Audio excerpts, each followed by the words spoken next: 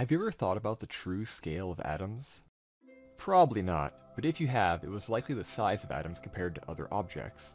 Atoms are incredibly tiny, and that by themselves is a pretty cool thing to think about.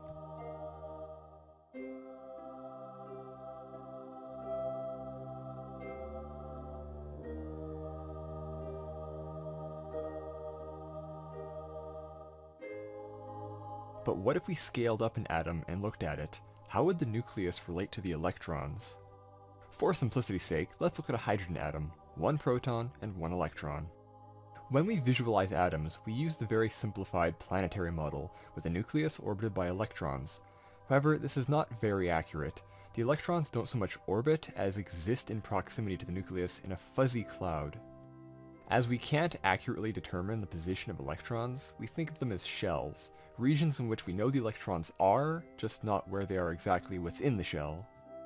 Now then, let's look at our hydrogen atom's nucleus, then pull back until we can see the full electron shell.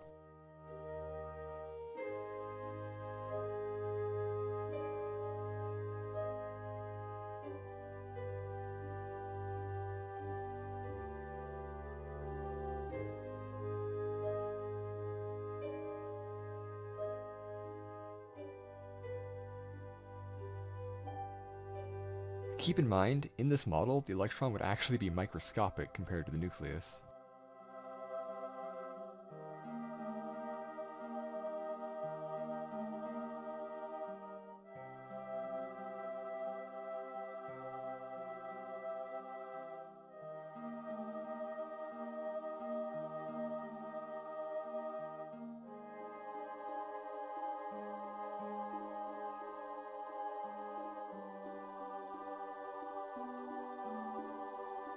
The nucleus makes up less than 0.01% of the total volume of the atom, yet accounts for over 99% of its mass.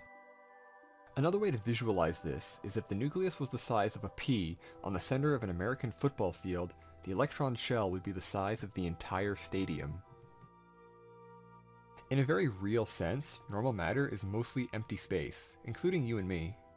When you touch something and it feels solid, you aren't feeling your atoms directly touching the atoms of the other object. You are feeling the electromagnetic force of the electron shells repelling each other.